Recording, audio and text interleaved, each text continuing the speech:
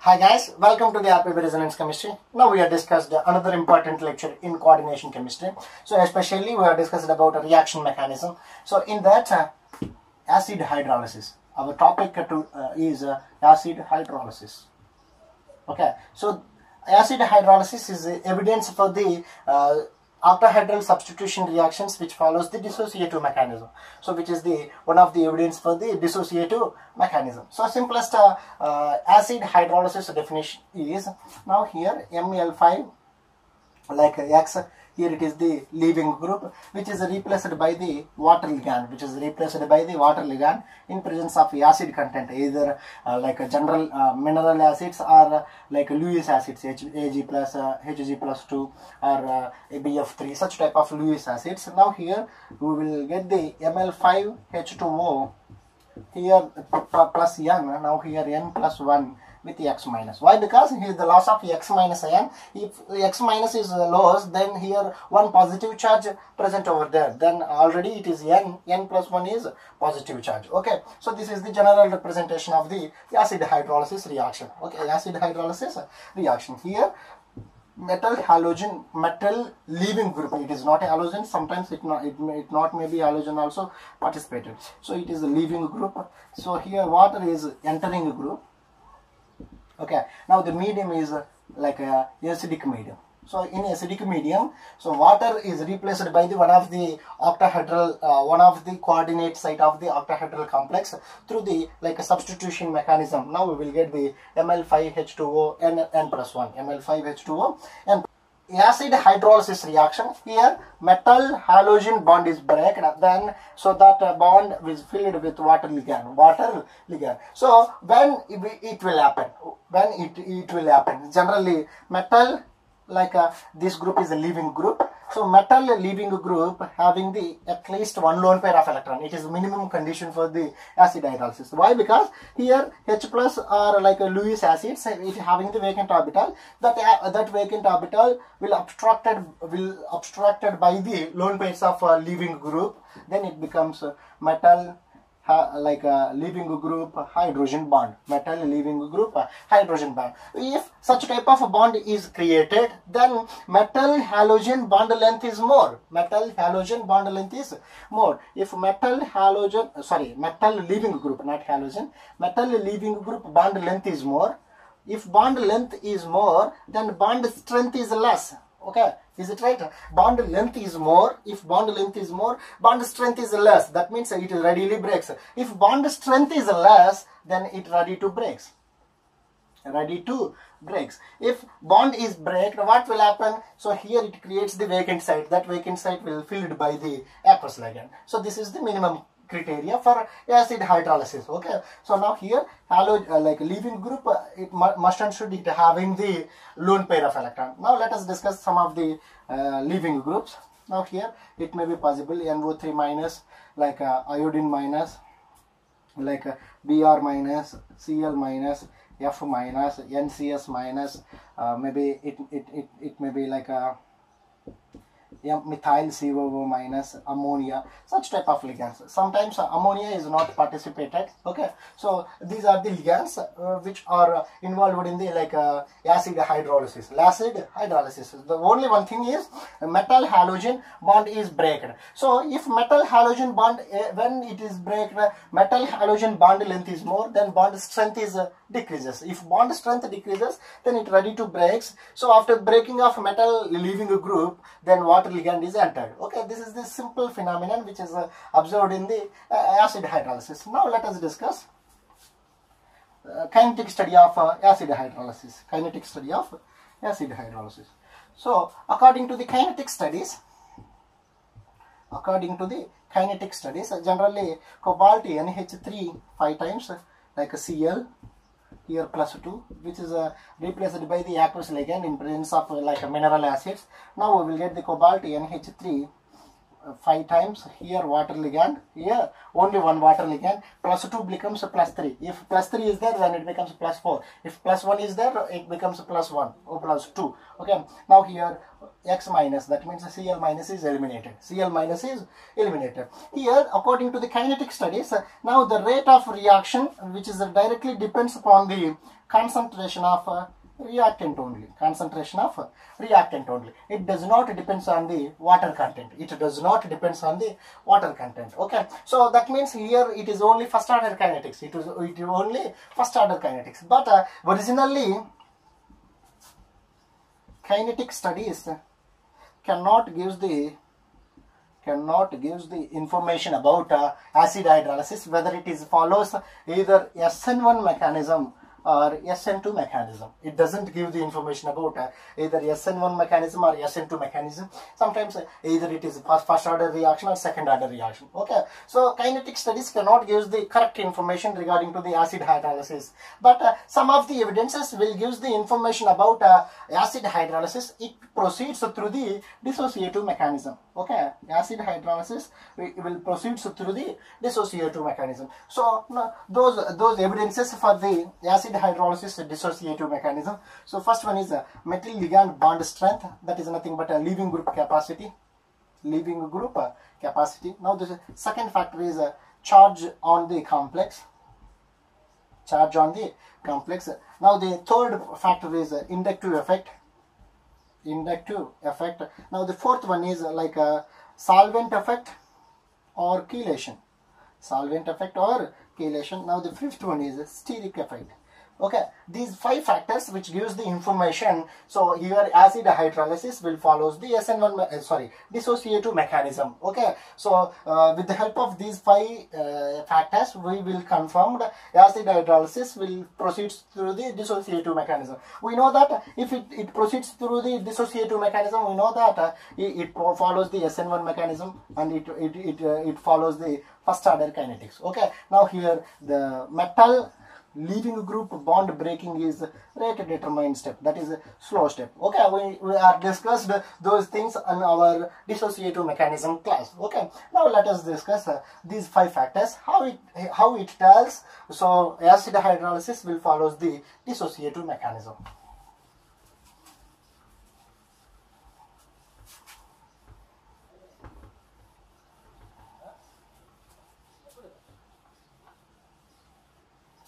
Now the first factor, metal ligand bond strength. Okay, which is nothing but which is also defined as like a leaving group capacity. Leaving group capacity. Okay, so I have them like 2 types of bonds. Now here among these 2, so metal X bond is more strengthened. Bond strength is more. Bond strength is more. Now here bond strength is less. Okay, if bond strength is more, that cannot dissociated very easier. Okay, so it cannot dissociated much more easier. That's why here slower rate towards acid hydrolysis. Here AH means acid hydrolysis. If bond strength is less, that means it ready to break. Then it is a more rate. That means higher the rate towards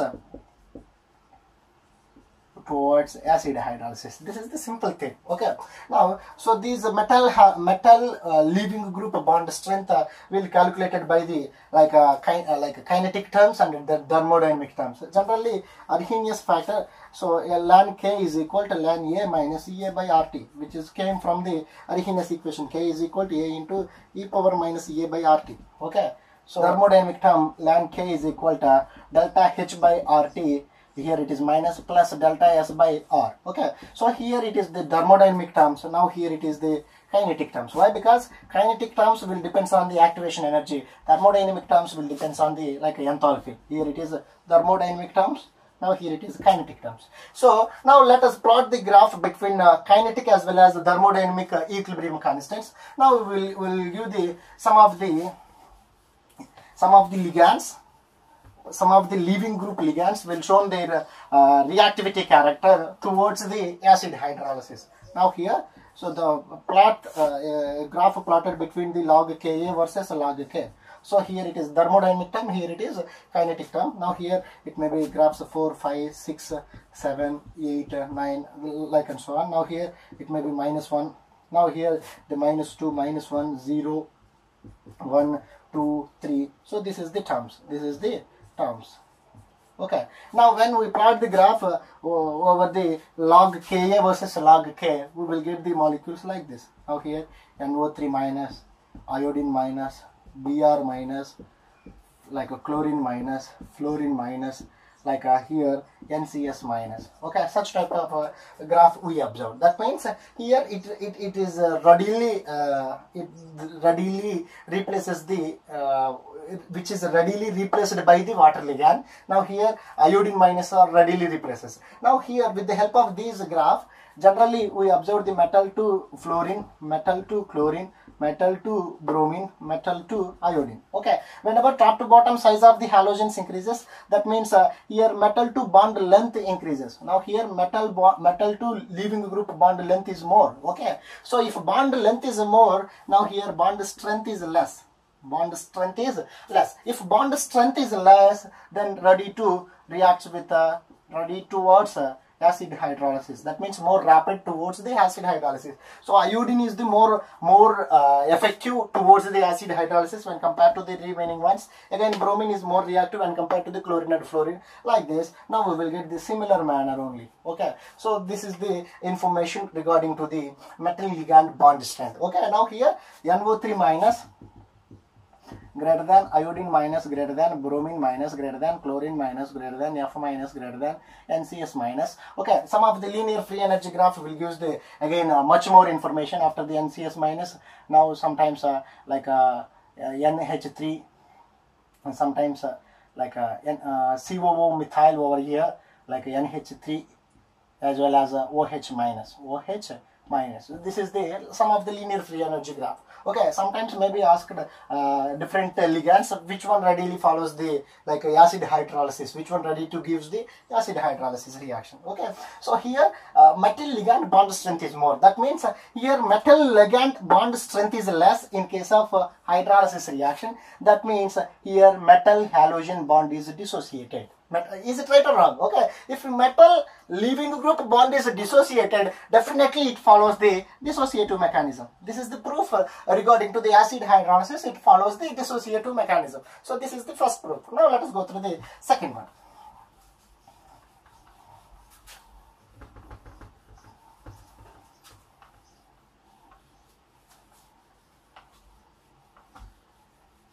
The second one is charge on the complex.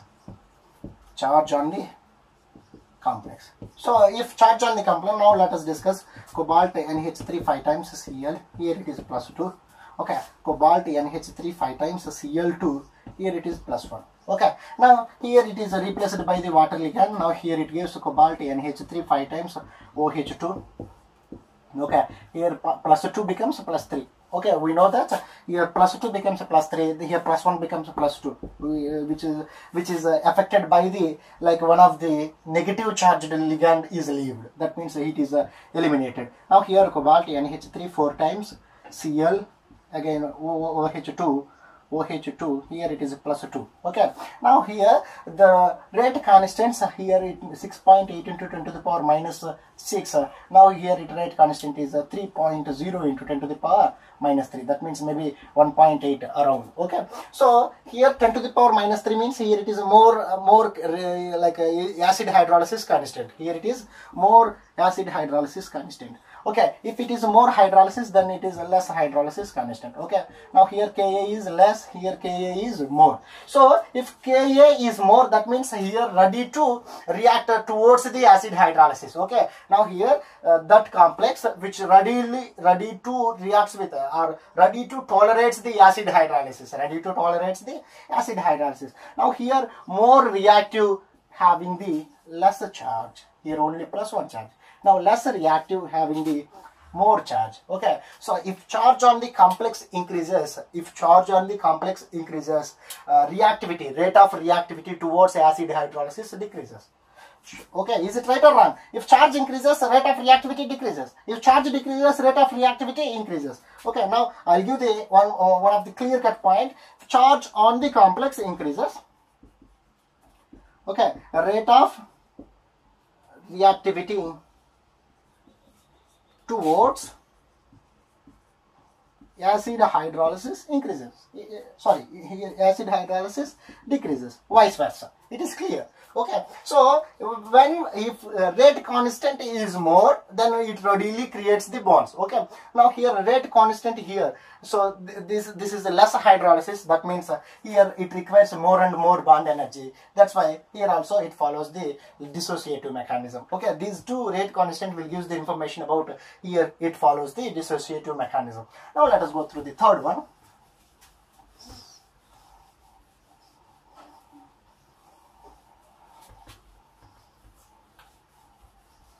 Now let us discuss the third factor, which is nothing but presence of inductive effect. Inductive effect. Now here, so now let us discuss. It is metal halogen ligand, metal leaving group ligand, not the halogen. Okay. So here this first complex having the so many number of plus I groups. So many number of plus I group. Now in presence of plus I groups, metal leaving group bond length is decreases. Metal halogen bond length, or bond, sorry, not the bond length, bond strength decreases due to the presence of plus I groups over the adjacent ligand atom. Okay. Now here the presence of plus I groups, here metal leaving group bond length is more, then bond length is more, bond strength is less. So if bond strength is less, ready to reactive. Okay, more reactive towards acid hydrolysis, more reactive towards acid hydrolysis. Okay, now in case of free complex, here there is no plus I effect, here there is no plus I effect. Now what will happen here? A metal halogen having the more bond strength, more bond strength is more. If bond strength is more, it lesser reactive towards the acid hydrolysis, lesser reactive towards the acid hydrolysis. Okay, so this is clearly explains that. So if metal halogen, it is breaked, that means it follows the dissociative mechanism. It follows the dissociative mechanism. Finally, I'll give the one clear cut point. In presence of plus I groups, so acid hydrolysis more and more. Now I'll give the one sentence. Note down. So presence of plus I groups. Okay, presence of plus I groups, the reactivity towards acid hydrolysis is more and more. Okay, now let us go through the fourth one.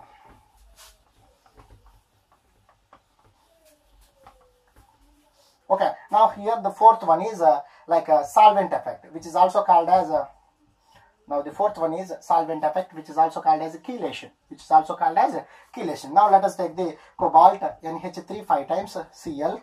Here plus 2. Okay, so whenever in the presence of cobalt acidic medium, acidic hydrolysis, here it gives the corresponding intermediate is pentagonal, like a penta ligand. That means pentadentate. It's not pentadentate. Coordination number 5 containing intermediate. Now here plus 3. So whenever water ligand which is replaced by the vacant site, cobalt NH3 5 times water, here plus 3 remains. Okay, this is the first complex. Now let us go through the second complex. Here cobalt ethylene diamine 2 times, NH3 like here Cl plus 2. Now here one of the ligand will breakage takes place. Now here metal cobalt ethylene diamine 2 times NH3, here it is plus 3 complexes. Whenever in the presence of water, here it is replaced by the vacant site, cobalt ethylene diamine 2 times NH3 water. So now here two types of complexes are present. Okay,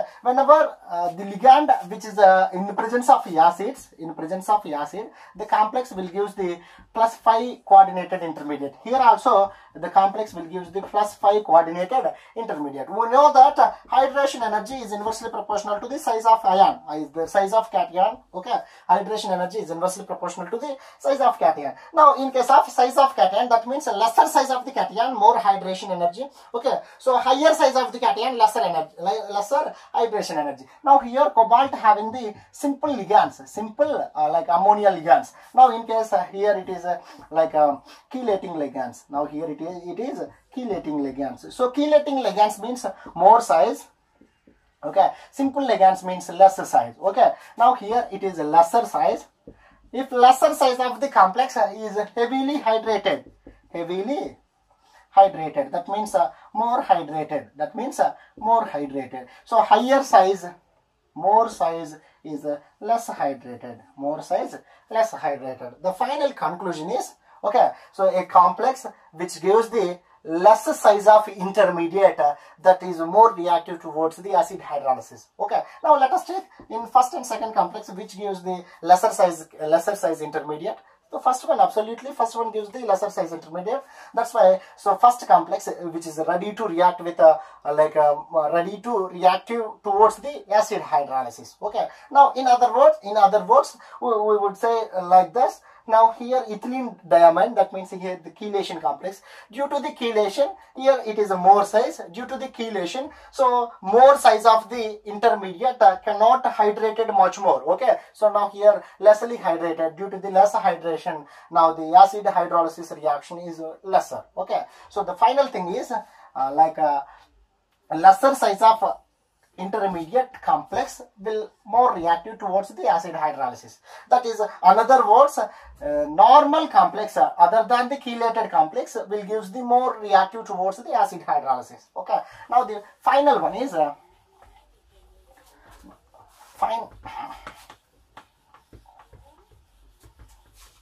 the final one is fifth one, steric crowding. So now let us take the 4 types of examples. Now here ethylene diamine, ClCl, it is the trans complex. Now the second one is the same type of ligands, N. Here also ethylene diamine, ClCl. Now the third similar ligand, okay, N.